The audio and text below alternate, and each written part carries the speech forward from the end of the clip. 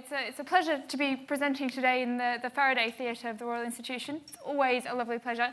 Just to start with, I thought I might get you guys to all stand up because I have some questions for you. So can everyone please, I know this is quite difficult for some of you with leg room, but can you all stand up? Thank you. Can you sit down if you've, okay, remain standing if you've heard of a particle accelerator before. Remain standing if you've heard of a particle accelerator before. Good, okay.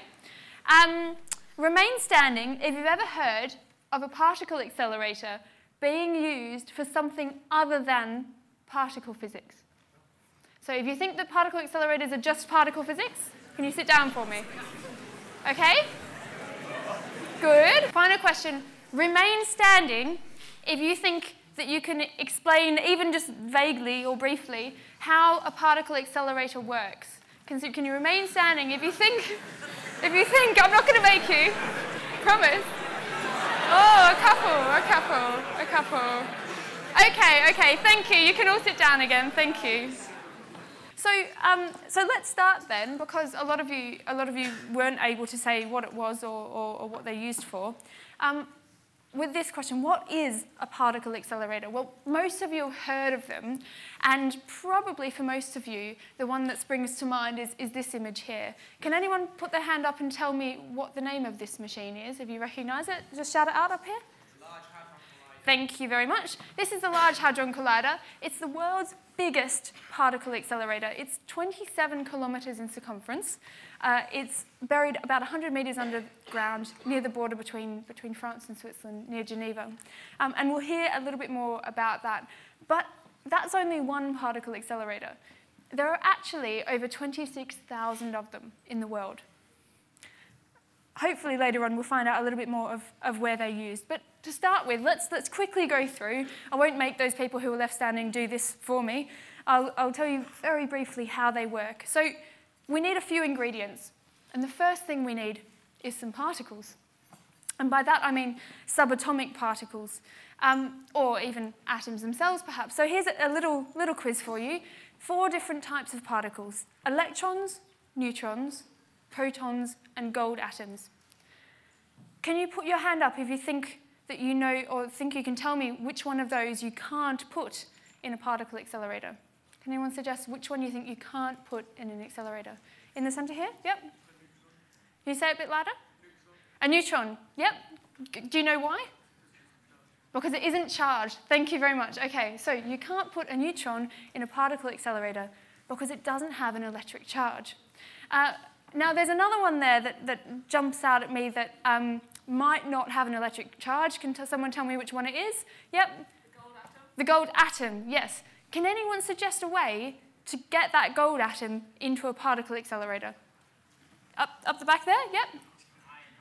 You can ionize it. Thank you. Okay. So to ionize a gold atom, you can rip the electrons off or add more electrons on, or whichever way around you want to do it, give it an electric charge, and then we can put it in a particle accelerator.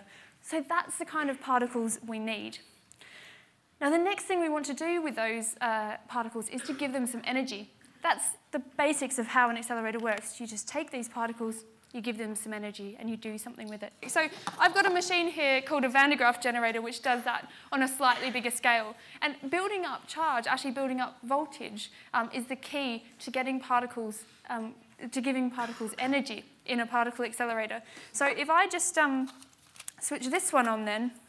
Now, some of the first particle accelerators were actually genuinely using this mechanism of having a belt and some rollers and building up lots of voltage. They were called Van de Graaff accelerators. They still exist. I've worked on one, actually. So this isn't actually that far-fetched. But if you pretend that these are some particles which are charged, so if they're the same charge, they get repelled, and there's a force there, they're pushed away, and they gain some energy, which in that case just push them up in the air. But in the case of an accelerator, we'll get our particles up, going faster and faster and faster towards the speed of light. And to make that a little bit more realistic, I have a demonstration here, which is the simplest particle accelerator I could make, which is in a giant salad bowl. Can I have the visualizer on? Someone up there? Let me just put that under here. There we are. So you can see in that bowl that there are some metal strips, and they cross over in the centre. And the 4 in the centre that cross over are going to be connected to the high voltage part of the Van de Graaff generator. Now, the other 4 strips, those ones like that one, are connected to ground or 0 volts. So I'm just going to connect that up.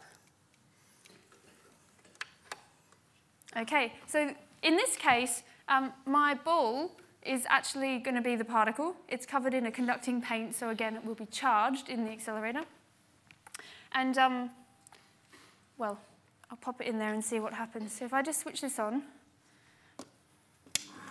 hopefully we'll be able to see up on the screen there. There we go. Okay, so what's happening here is that when it goes over the charge strip, it picks up the same charge, and it gets repelled, just like the metal cups were repelled, and it gets pushed along. Then it hits the grounded strip, and it dumps all of that charge, but it keeps its momentum, it keeps rolling around. So then it's able to approach the next charge strip without getting decelerated or slowed down. So every time it goes over one of those 4 that crosses in the middle, it gets a kick, or it gets accelerated, and it gains energy again and again, and at the moment, it's actually circulating in the bowl just outside of your field of view there. And it's limited in how far it can go up this bowl by friction and by gravity in this case. Slow it down again. Get it back in view a little bit. So this is a pretty simple particle accelerator, and I think you'll recognize that it's not really how a proper one works. There's a few reasons it's not how a proper one works. The first one is that in this demonstration, the ball has to change charge. And fundamental particles don't change charge. So while in this case my voltage is constant and my particle changes charge, in a real accelerator, we have a constant charge particle, and that means that we have to change the voltage really, really quickly in time with the particles coming around to get them to accelerate. So I'm going to switch that one off. Ground everything. Right, so that's approximately how we're going to give some particles some energy. The next ingredient is how to control them, and for that we use magnets. Hopefully, some of you will know that if you put a current or a beam of charged particles through a magnet, it will actually bend around a corner. So that's how we achieve control. And then there's no point getting these particles up to a huge energy if you're not going to do something with them. So I'll call that collision. And there's no point doing all that great science unless you can see what you're doing. So the final ingredient that I put in the list of things we need for an accelerator is a detector, which in this case was our eye, but in other cases they can get a little bit more complicated. And this is an example of an image from one of the Large Hadron Collider detectors of 2 beams of protons smashing into each other and creating loads and loads of different particles, which you can then see in the detector. That's actually a simulated one, not a real one, but they'll look pretty much identical. But this talk isn't about accelerators. We now know how they work. The talk is about 5 things you should never do with a particle accelerator. So I'm sure when you heard the title of that, you thought, oh, you probably shouldn't do this. So can someone give me an example of something they think you probably shouldn't do with a particle accelerator? What do you think? There's lots of things. They are mostly silly, so please do say them. Anyone? Up there? Put a live animal. You're onto something there, because you know what? That's number 1. I did not plant that, I promise. Right, so the first one, do not try to accelerate a pet. I don't know why as humans we automatically think, I've got this crazy machine, I'm going to put a bunny in it. Anyway, so can anyone think, mostly through this talk we're going to have some crazy ideas, but I want you to try and use your brain, use what you know of physics to think, why couldn't you do that? Anyone? Why couldn't you put your pet in a particle accelerator? Up here? Yeah. It's not magnetic, and it's also not charged. Right? It doesn't have an electric charge. Okay, so we could strap 2 of these to the bunny and charge him up, and then he'd be charged. But he's slightly too big. And the other thing that might happen is he's going to be affected by the vacuum in the pipe of the machine. At least I suspect he would. So unfortunately, well, we had this little marshmallow man who is kind of already carked it over here, but I'm going to demonstrate to you what might happen. Can we get the visualizer back up, please? What might happen? So this is what he looked like, a marshmallow man, when we made him before. But what I'm going to do is suck out all of the air out of this container and see what happens to Marshmallow Man, or indeed what might happen to our pet bunny rabbit in a particle accelerator. Oops. So you might know that as you suck out all the air, oh my gosh, it's huge! That's amazing! Sorry, we haven't tested this. I didn't realise it was going to be this good. Oh, okay, and he's gone past. Okay, so what was happening there is, I'm just going to switch it off while he looks a bit sad. What happened there was, as you suck the air out, the volume of the marshmallow grows. And unfortunately, that's probably what would happen to your little bunny rabbit, but in a slightly more horrific fashion. Now, in this case, a marshmallow is stretchy, so he grew to a pretty good size there, actually. And then once it went past the point of the marshmallow being elastic, that's when he kind of died and shriveled back down again. Is it possible to slowly let the air back in and just... To what, sorry? To let the air back in? Yeah. Yeah? Thank you. Can you give Andy a big round of applause for helping me with that demo? Thank you. Okay, so that's one reason why you probably shouldn't accelerate your pet. So my number two thing you shouldn't do with a particle accelerator is you probably shouldn't put your head in the beam of a particle accelerator. And on this one, I want to have a little bit of a vote with you guys. So what might kill you first? Would your head freeze because of the cryogenics? So it's at minus 271 degrees in some accelerators, not all of them, but take the Large Hadron Collider, for example. There, the magnets are pretty cold. Or would the heat from the beam make your head explode? Or would your head explode from the ultra-high vacuum? Or would you die from the radiation dose? So I'm going to say 1, 2, 3, 4, and I want a show of hands for which one you think would get you first. So 1, who goes for 1? Who goes for your head freezing from cryogenics? Oh, only a couple of people. Who goes for number 2? Who thinks the heat from the beam? Oh, lots of people. A few people at the top think heat from the beam. Okay. Who thinks the head would explode in the ultra-high vacuum? It's convincing, isn't it? Yeah, there's quite a few people who like that one.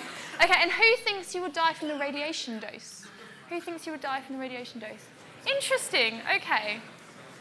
So what is the answer? Well, I had a bit of a think about it. And the answer is, it depends which accelerator we're talking about. But let's consider the Large Hadron Collider. First of all, let's think about the cryogenics, about that really cold temperature. Well, it's minus 271 degrees. That's very cold. It would definitely freeze your head if you were able to get your head inside the machine. This is a picture of one of the 15-metre-long dipole magnets, one of the bending magnets in the machine, and they are cooled down to this temperature. But it's extremely difficult to get your head in there. So if you had any sense about you at all, you wouldn't stick your head in the dipole, you'd stick it in somewhere easier in a bit that wasn't cooled down to minus 271. So the likelihood is that wouldn't get you first.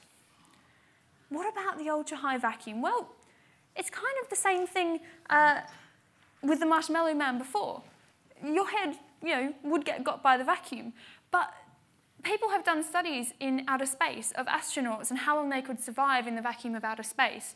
Now, I don't actually know how the two vacuums compare, but that information says that you could survive in outer space with your spacesuit open for about 10 seconds before you were ripped apart by the vacuum. So I don't think that's going to get you first. So what about heat from the beam? Well, this is a challenge, actually. Heat from the beam is an interesting one because it's actually incredibly difficult to stop the beam. And if you put your head in the way of the Large Hadron Collider beam, unlike what some of these people in the video thought, it would actually go straight through and out the other side. In fact, it has enough energy to go through your head and out the other side about 100,000 times before it loses all its energy. And that's actually one of the issues they had to deal with when designing the machine, is how do you stop the beam? You know, and we want to stop it occasionally, intentionally, because we're done with that particular fill of the beam, or because we think there might be a problem somewhere, so we want to get the beam out and dump it. So they had to put a lot of effort into designing what they call the beam dump, which is a massive long block of very dense graphite, which absorbs the energy. But even then, there's so much energy that they can't just dump it directly on it, or the thermal shock would make the thing explode. So they actually have to paint the beam in sort of a swirly pattern in order to spread out the load of the heat from the beam on this huge graphite block. If you just put this beam onto a massive block of copper, you could actually melt 600 tons of copper from solid to liquid just using the Large Hadron Collider beam. So it's interesting, even though it seems like a stupid question to say what would happen if you stuck your head in it, it does actually present some interesting real problems in engineering in actually designing these machines. Radiation effects. Quite a few of you were keen on this one.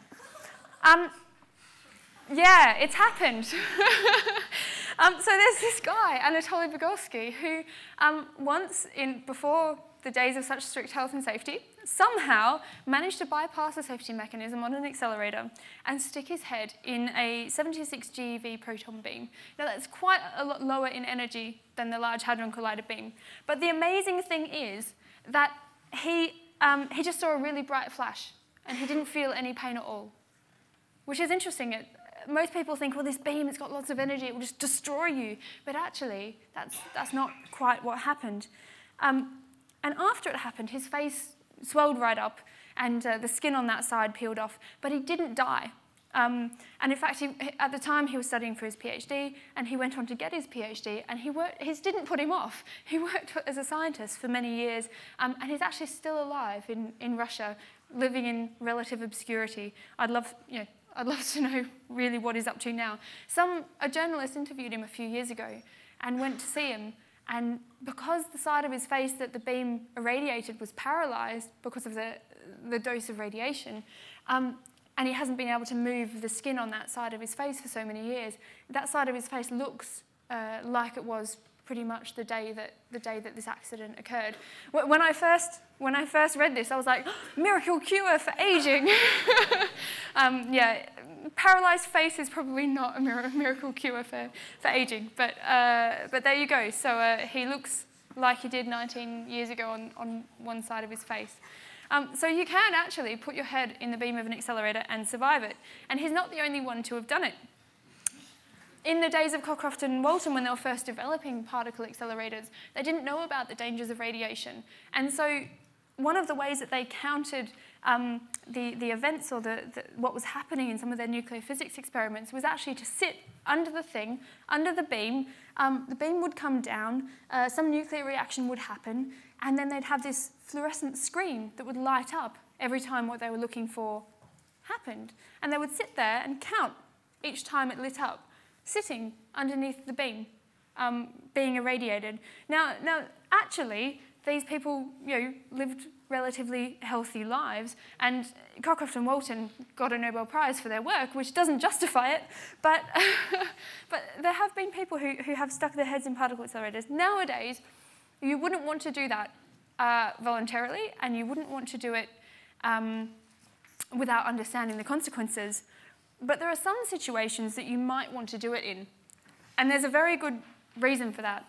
Because if you take a much lower energy beam than the Large Hadron Collider beam, and you put it into water or to the human body or into tissue, and you start it with the correct amount of energy, it will actually slow down and stop and deposit almost all of its dose or its energy in one spot. And we call this the Bragg peak.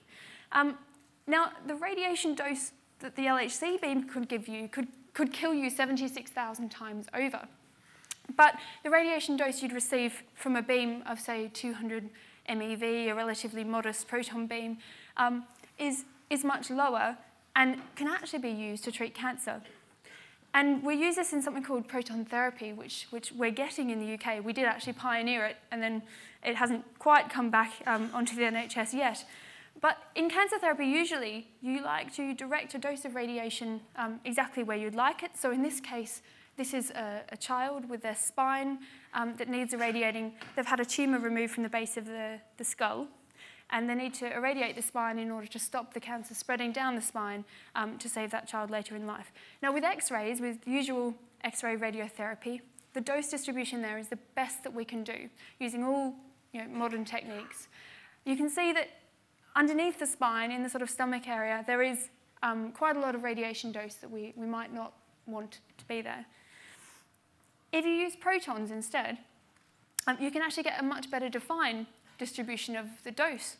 And this is really a fantastic treatment. It is more expensive than X-ray radiotherapy, but based on the basic physics of how a beam reacts inside the body or inside tissue, I think it's a fantastic treatment and one that we should look forward to using in the future.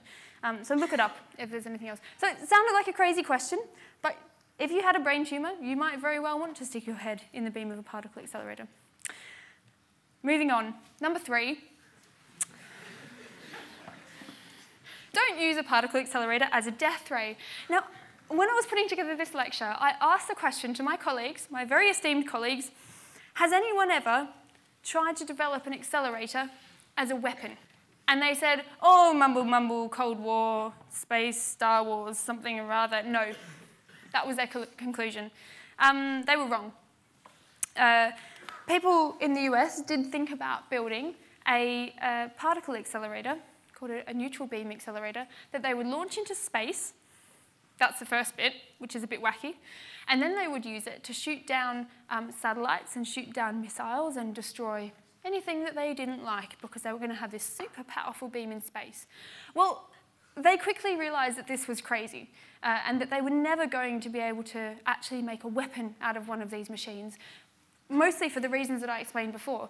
Even if you had the Large Hadron Collider in space, I have no idea how you get it up there, but even if you did, it would actually be difficult to do damage with it, mostly because the beam would just go through things and out the other side.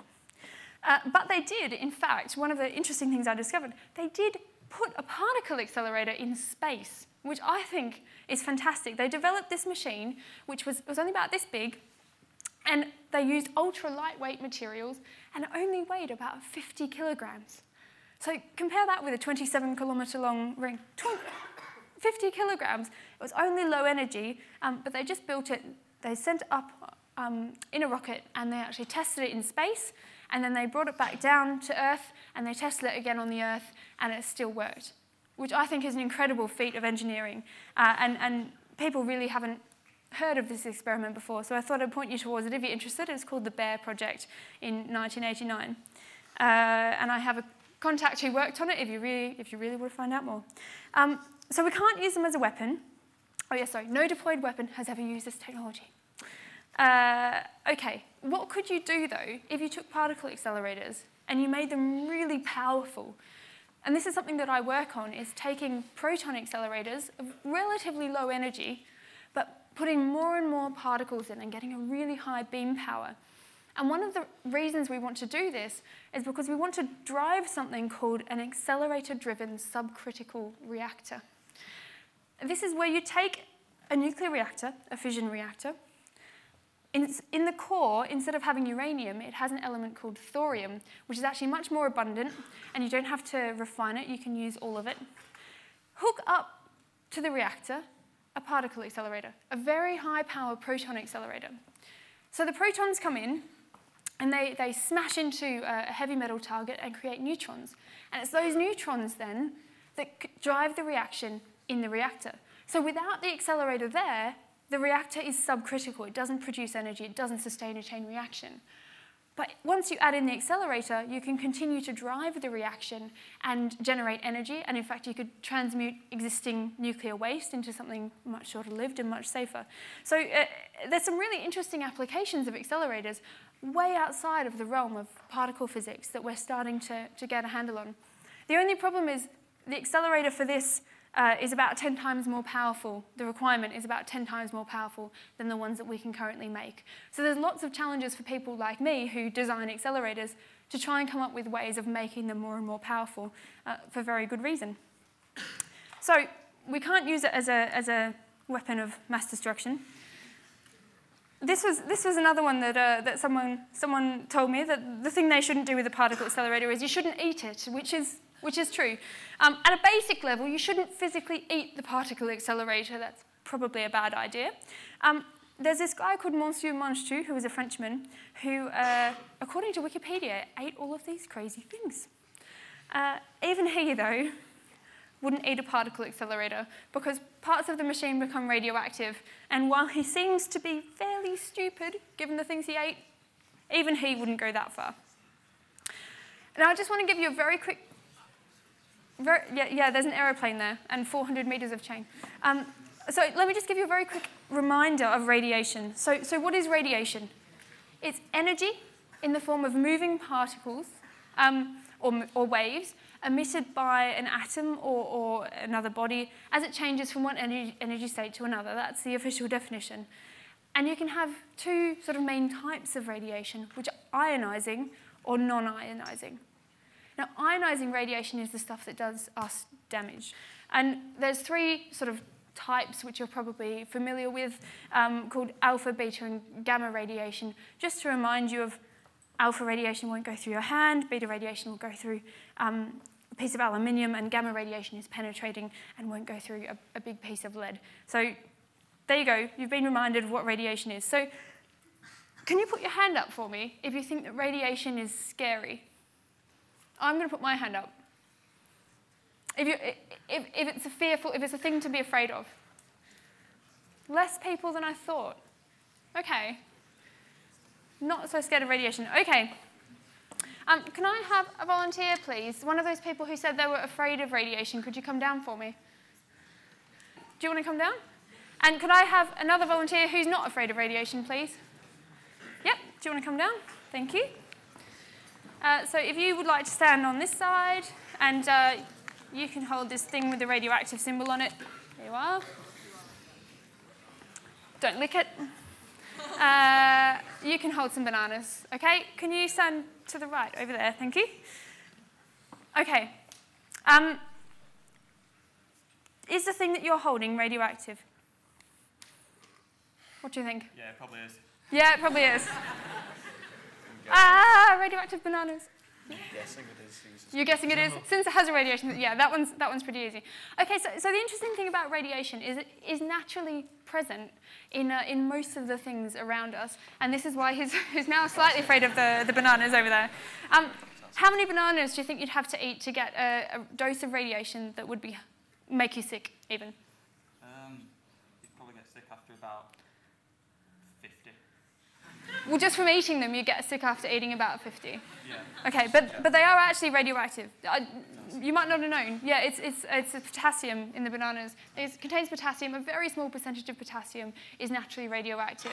But you'd actually have to eat 5 million bananas in one sitting to get sick. So as you said, you'd probably get sick from eating about 50 of them just physically from eating them before the bananas posed any threat to your health. That thing that you're holding there is radioactive. They're called thoriated rods, and they're used in welding. You can actually just buy them. This thing I'm holding here is called a Geiger counter, and it will tell us whether or not these things are radioactive. So just to show you, can you hear that? Mm-hmm. Yeah. Okay. So there is something coming off there, just to demonstrate that the bananas are really only very mildly radioactive. We can't pick them up with a Geiger counter. It really is very mild. So when we're thinking about radiation and radioactivity, it is worth keeping in mind that just the fact that something is radioactive does not mean it's harmful to us at all. Can you put those down? And can you thank my 2 volunteers? Thank you very much. This is a naturally radioactive food, and you know, there are foods which are naturally radioactive. But most of us would like to think we've never eaten food that's actually been in a particle accelerator, right? That sounds a bit crazy. So surely we don't eat anything that's been in a particle accelerator. Well, in the UK, we don't eat many things that have been in a particle accelerator, but things like herbs and spices and some other things occasionally go through a process called cold pasteurization or electronic pasteurization, which uses electrons from a particle accelerator to treat the food. Now, it is legal legal, not illegal, in the UK and in the EU. And it's fully authorised, and there's a number of foods that you can find which have been irradiated or could have been irradiated, and that goes all the way through from bananas. So sometimes they're treated with this process to slow down the ripening process so that they can stay greener for longer, so they have a longer shelf life. And as you increase the amount of radiation that these things are treated with, you go from some grains, seafood, to kill bacteria. Herbs and spices are a more common one, and then even sometimes higher doses on things like poultry to kill salmonella. Now, I tried to go in the supermarket and find things which said that they'd been irradiated, because according to EU law, it has to be labelled on the packaging to say that it's been irradiated. And I couldn't find anything that had been irradiated in a UK supermarket. So I think in the UK, we don't get much of this. Even these things that I'm holding, actually, this is not a brand advertisement. Even herbs and spices, I couldn't find any that have been irradiated. But it's quite common if you travel or if you go to other parts of Europe or the US to find things which have been irradiated. And in the US, if you see this green symbol on your food, that doesn't mean it's organic, it means it's been irradiated. Which is a little bit misleading if you ask me, but never mind. But one of the things I want to point out to you is that this is not a dangerous process. In fact, it's a really, really useful process to kill the bacteria in our food and make it healthy for human consumption. And just because we've irradiated it does not mean that it becomes radioactive. So there's a distinct difference here between a naturally radioactive food or something that's actually, could genuinely be harmful to me if I ate it, and food which has been irradiated, because it's only gone through that process to treat it, to make it fit for human consumption. And there's one place that I can think of that, well, maybe you might get to go eventually, that you really, really wouldn't want bacteria or you wouldn't want food poisoning, and that you would probably elect to say, yes, if I'm going there, I want my food irradiated before I go. The worst place I could think of to get food poisoning is when you're in one of those. And a lot of astronauts' food is irradiated before they send it up, so that they really, really aren't going to get sick from it. So, yes, you probably have eaten something that's been through a particle accelerator, but perhaps you're more or less concerned about that than you are about eating horse meat. I don't know. So the final thing I think you probably shouldn't do with a particle accelerator is you probably shouldn't destroy the Earth with it. Now, I don't know why I need to say this even, but people seem to think that when we design new massive particle accelerators that are going to have particles that are at huge energies that we've never created before in the lab, that somehow that we just built it for the lulz and that we're going to destroy the Earth with it, and that we haven't quite thought it through, and that we're not quite sure what we're doing. And yes. If you're at all concerned, please go to Has the Large Hadron Collider Destroyed the World Yet.com, and well, you can tell me what you find there. But in answer to some of the questions that we had a few years ago when the Large Hadron Collider started up, of, could it destroy the world? The answer, and the most convincing answer to me as to why it couldn't, is because we have particles in outer space from cosmic rays and things like that at much, much higher energies than we could ever dream of creating in the lab. And so far, they haven't done anything catastrophic to us, and we're perfectly fine. So in terms of just reaching a higher and higher energy, I think it doesn't really matter what we do in the lab, that we should be safe on Earth from these high energy particles. And if we start creating things like mini black holes, which we may or may not, they will pop out of existence so quickly that they wouldn't have time to suck any matter in. And the interesting message that I take from this is that these machines are built so infrequently, 25, 30 years between these big accelerators. Every time it happens, I'm told by my sort of retired colleagues, this happens every time, this scare story that we're going to destroy the Earth with it.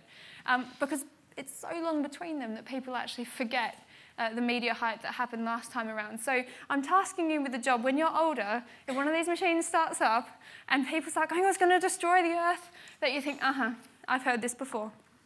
It's not really going to happen. So I'd just like to finish by saying that sometimes some of our craziest ideas, and I've been through some pretty crazy ideas of things that you could do with a particle accelerator here. But sometimes they turn out to be surprisingly good ones if you do them in the right way.